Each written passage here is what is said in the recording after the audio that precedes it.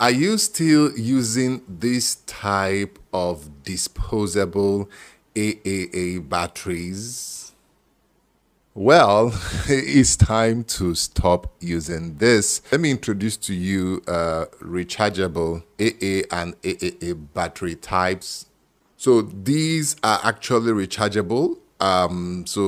Most of them do come with their adapter to recharge them. Just put it in, whether it's AA or AAA, lock it in, and then you can actually plug it in into your power bank,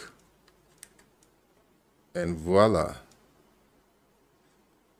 the batteries are charging. And once they're charged, the lights go off. I'm going to put a link in the description if you want to get it, if you can find it to your local store. I think this thing has just saved me